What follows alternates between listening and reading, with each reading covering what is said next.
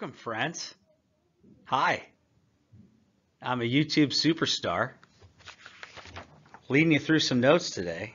Okay, remember in class, yesterday before our quiz, we did this piece of paper, right? Elements, compounds, we'll do a little review. On the back side, it said mixtures, and I had you write keep.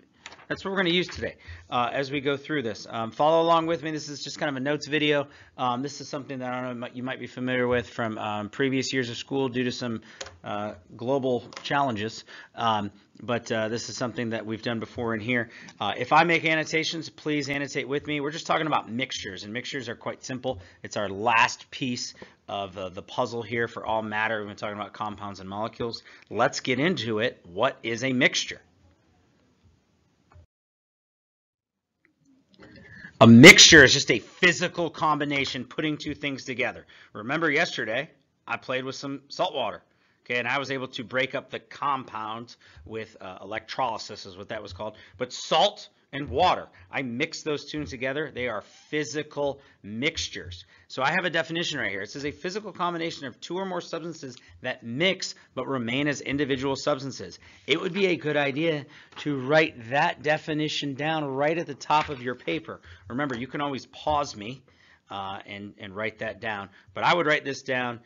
So that is a mixture. It's physically mixed as opposed to a compound which is chemically stuck. That's how I would teach that if I was in the room right now.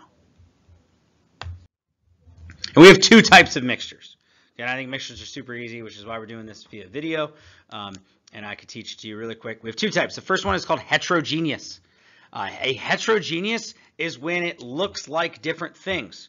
So you'll notice that if it's in red, we'd write it down in our paper. So all components of the mixture are visible. And just to kind of model what we're doing, it's in red. So let's see if you can see that. I wrote it down on my paper. Again, you can pause me if necessary. So components do not mix together. You can clearly see that they're different things. I got a picture of this lovely chicken noodle soup up there. That would be a heterogeneous mixture. Right now, you're in a group of students. That's a heterogeneous mixture. Not everyone looks the same, so we certainly have a heterogeneous mixture in the room. And then, of course, we have examples like sand and water and oil and water. The second type of mixture is a homogeneous mixture, which means it looks the same. I went too fast there, but bear with me. So all components of the mixture appear like one thing. Particles are evenly distributed. I feel like I'm always thinking about food when it comes to mixtures. So like a heterogeneous mixture, it looks different. So I'm thinking like salad or like a Chipotle burrito. You can clearly tell it's a whole bunch of different things. Now, a homogeneous mixture looks like one thing. I always think of chocolate milk, right? I'm sitting there, okay, it looks like one chocolatey goodness. It's one thing, so that would be a homogeneous mixture. So examples like air, salt water, 10-karat gold, that ring, apple juice, they look like one thing. Talking about air, it's weird to think about. How could air be a mixture? Well, air's not on the periodic table, and it's made out of oxygen and nitrogen and carbon dioxide and some other gases. So when we have O2, N2, and CO2 all mixed together and look around, it looks like one thing, so we would say that air is a homogeneous mixture. So let's do a little bit of practice there. If you notice down at the bottom, there's A through H available. To the right, the bottom right of my paper, there are cheat definitions. I'm putting stars next to it right now. I think my cheat definitions are really easy. Heck, I'm drawing a bubble around it. Look at this thing. I might highlight it. I might put exclamation points. Okay, let's see. You can see it. Because my cheat definitions, to me, they make the most sense. A homogeneous mixture looks like one thing.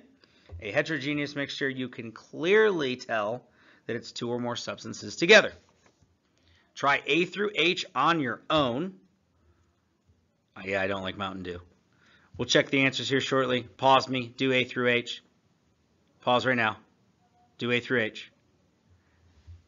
Pause the video. Oh, yeah, shout out. I have my microphone. Shout out to my sister. Santa got it for me. Well, she got it for me for Christmas. Do A through H. Pause me now. You paused and didn't just go right over, right, and then write down the answers? Thanks. So here are the answers. Mountain Dew, orange Jello, laundry detergent, Gatorade, they all look like one thing. So they're homogeneous. But like Fruit Loops, yummy. pizza, burrito, Italian dressing, those all look like 2 or more different things. Therefore, they would be heterogeneous mixtures.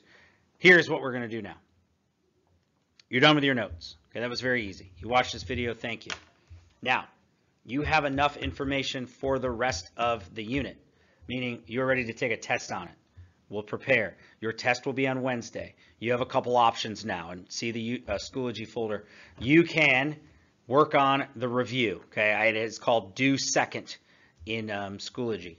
You can also work on your study guide. Some of you got this study guide, so we're going to be working kind of in different order. Depending on what core you're in, that's fine. If you need the study guide, go see the substitute. You have now enough information to work on all of that. After, for some reason, if you've finished everything, you can finish the periodic word search, periodic scavenger hunt that we did in class yesterday. Guys, be great people, be great for the sub. I don't mind if you stay plugged in, listening to music for the rest of class. You will need headphones for the second portion of this. See the sub for the study guide. If you were not here yesterday, make sure you saw the sub earlier for this. Thank you. See you Monday. Have a great weekend. Bye-bye.